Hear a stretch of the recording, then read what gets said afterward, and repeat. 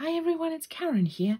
Welcome. Today is my last Monday video before Christmas 2021. And so my hope for you is that you have a bright and sunny Christmas time, and may the rest of the year be kind to you, and may next year bring you everything that you wish for. So here we have gorgeous little Pipin hoping his dreams will come true next year. The trees that we're going to be using are Fairy Fir Tree, the small one, Fir Tree 1 and Fairy Fir Tree 2. I know there are a lot of these gorgeous fir trees, so just to remind you, Fairy Fir Tree small, Fairy Fir Tree 2 and Fir Tree 1, with gorgeous Pipin, the North Star and one stamp from the Three Blessings set. I'm using an A6 card, so that's an A5 folded in half, and we are using the whole card.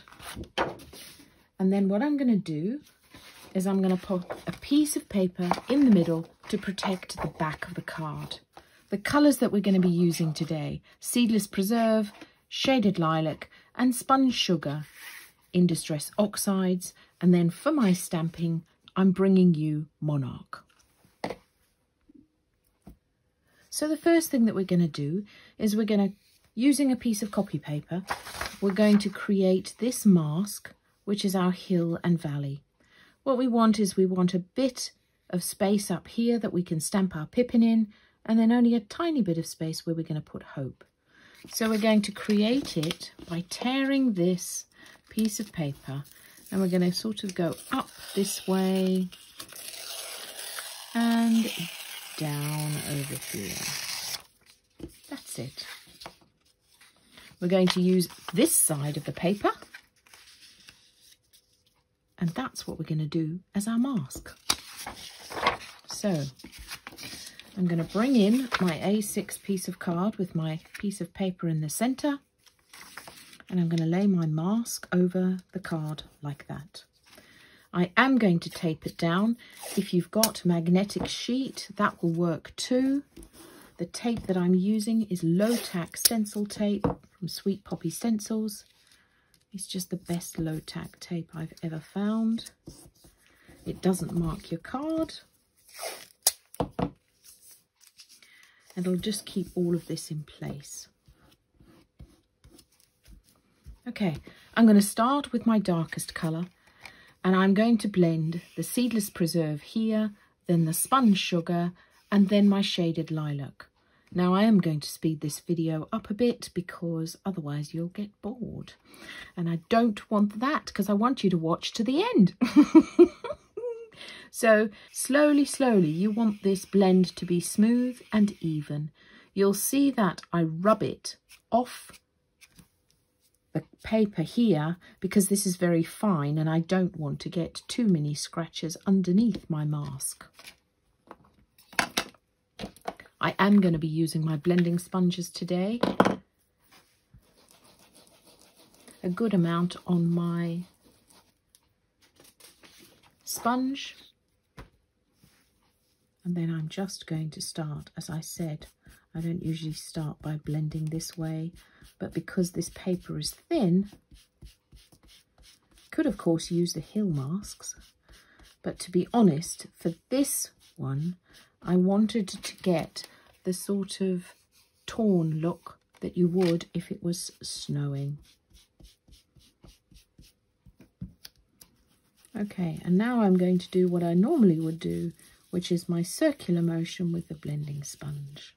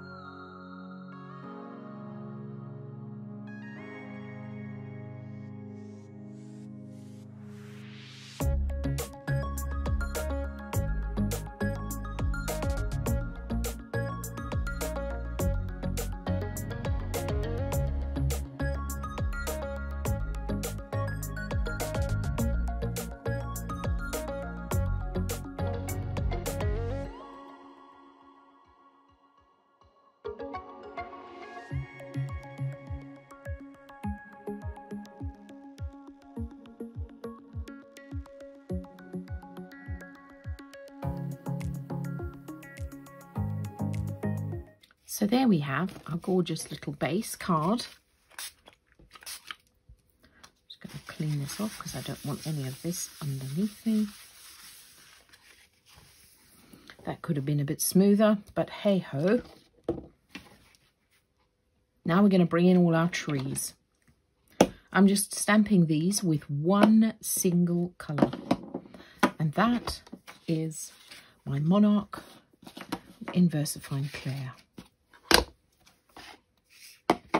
So I'm going to start, I'm not going to throw my mask away because we want that as we're stamping our trees.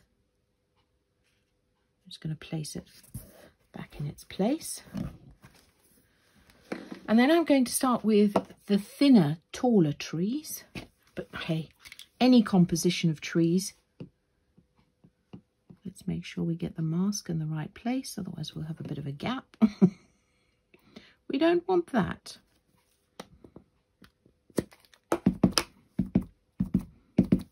So I'm going to start with the second generation stamping. You see what I mean here? The softer stamping in the background, and then come in with the first generation stamping last of all.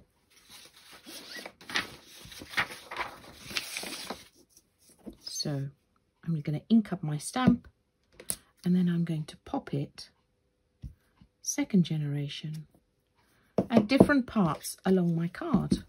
Different heights always, that gives us interest and variety.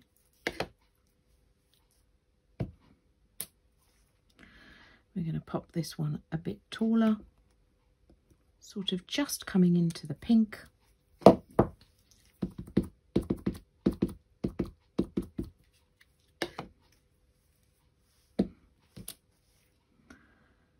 Again, always different heights.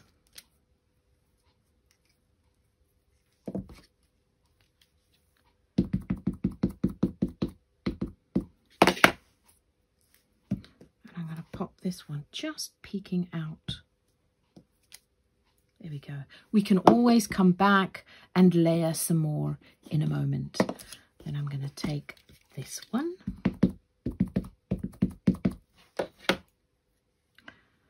Again, I'm going to do second generation. This one's a bit spikier at the top, which is great.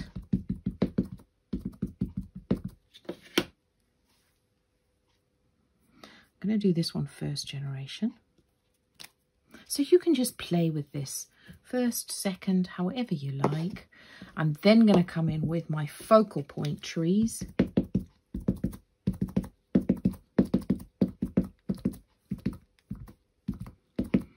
So I'm sure by now everybody's getting ready their Christmas preparations. My Christmas decorations are up. Yay! I made it. Here we go. This tree, we're going to pop well into the pink and probably just touching the purple there. This is a very handsome tree, this one.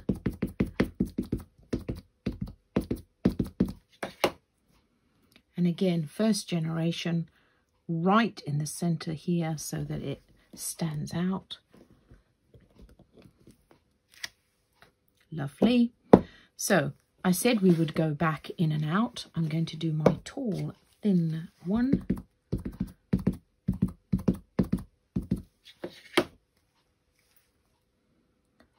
Definitely second generation here. And I'm going to pop this just a bit taller.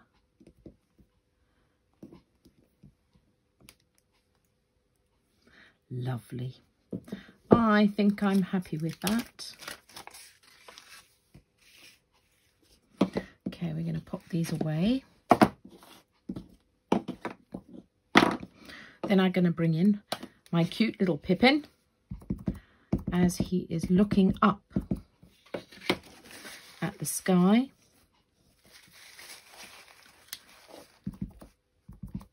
You want to make sure he's well inked, or use your stamping platform if you're not sure. I'm going to pop him just over here so that he's looking up into the sky.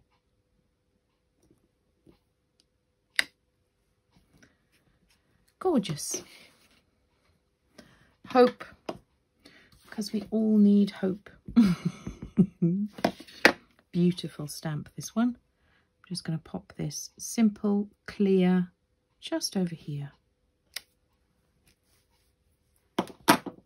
Now, before I do my splatters and my embossing, I'm going to dry this with a heat gun because I don't want anything to stick where I don't want it to stick. So I'll come back to you.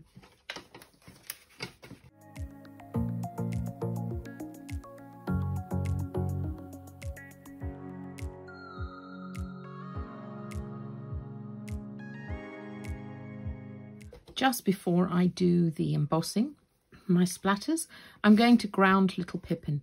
I'm using just a black ink pencil, and I'm going to just colour, give him a bit of a shadow. So I'm trying to make it look like he's sitting in the snow. He's sort of planted in there a bit. So I've just shaded a bit around him. I'm just going to smudge it a bit. So again, it looks like he's sort of dipped into the snow a bit.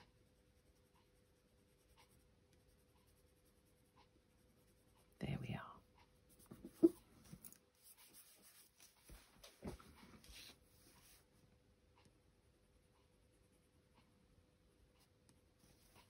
Better. Fabulous. Now I'm going to emboss my North Star. For that, I'm going to use Wow embossing powder, the white one.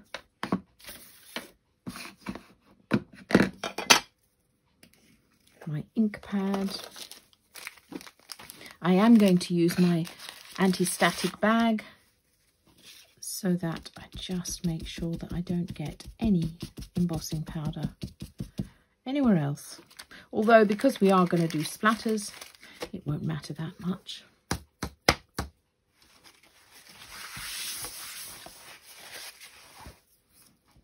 So here's my North Star. I am going to ink it up this way, making sure there's a good amount of ink on the stamp, and I'm just going to pop it up here so he is looking up to the North Star.